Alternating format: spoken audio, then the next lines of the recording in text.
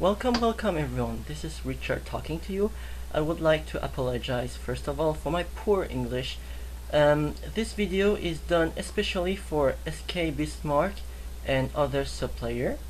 The main reason is there was some kind of hot discussion saying that SS can't get away or have hard time dealing with ships firing Hedgehog at close distance. Well, the point is you can actually get away from close distance when a ship fire Hedgehog near to you. So let's begin the test.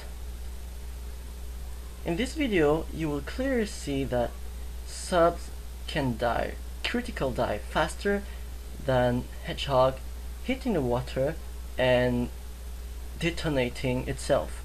Now the reason why I'm making this video again is separated laboratory test wasn't enough to convince SK Bismarck. So I made this video again to convince him. So here are the values.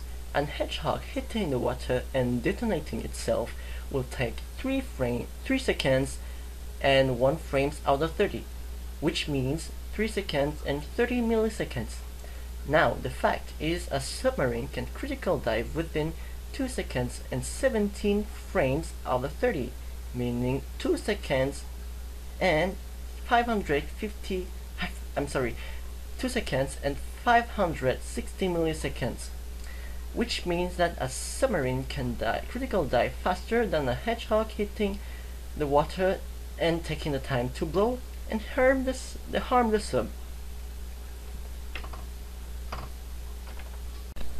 Now, according to humanbenchmark.com, a human reaction by clicking in average is 215 milliseconds, which means that you nearly have twice the time necessarily to click on the critical dive button or simply press the I button, and you still can get away from the Hedgehog hitting the water. Now in the video I have done several tests on several submarines from different nations and different tier submarines. If I recall correctly, I have done tests with the U-Flak submarine, Sirène submarine, and Le Redoutable submarine, and I think I have done British SS4 submarine critical dive test. Now in every test you have seen that my tests were done at point blanking, so in fact I don't see a reason why it is so hard to avoid Hedgehogs fired at close distances. I have added some special features in case that some people do not have tools or software necessarily to check by yourself. So in this video I have also zoomed in at some part and slow motion the video rate, so you can clearly see that I have clicked right after the Hedgehog have hit the water. As a result, you can clearly see that even at point blank 0 degree, since I have asked to be shot at 0 degrees, you can still clearly get away from it. Adding the fact that Hedgehogs are ranged anti-submarine weapon, which means that you will usually get targeted at a further distance than the distance you can see in the video at point blanking, which means that you have even more times to react and to critical dives and safely get away. Now I have to apologize for what I'm saying, since it does sound rude. Therefore I would apologize and hope there will be no problem between us. To be honest, I am not a submarine player addicted. I am an addicted heavy cruiser player. Therefore, when a submarine player addicted tells me that it is near impossible, etc. to avoid Hedgehog when firing at close distance, while a CA player is able to do that at point blank, I feel it is somehow exaggerated that you guys say that it is impossible to get away. In fact, that if I am able to do the same, you guys will be able to do the same either.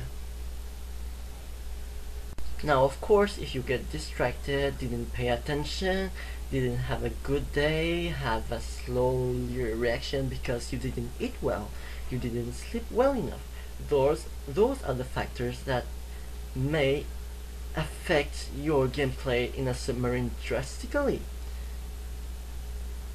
Now, obviously, it is the player responsibility that control his ship, such as any AA ship that happens to TK friendly planes, or a BB that happens to TK because another ship happens to cross him. It is his responsibility to check his ship before firing it, such as a submarine player will be careful enough to put his hand on the I button or the critical dive button. So this video ends here for today. I hope that you guys enjoyed the video and hopefully people will get more clarification on Submarine and Hedgehog. Cette vidéo a été dédiée pour la plupart des joueurs de NFNA, d'où la raison pour laquelle j'ai interprété cette vidéo en anglais. Pour savoir davantage, veuillez me contacter et je me ferai un plaisir de vous expliquer davantage. Merci de votre patience et de votre écoute.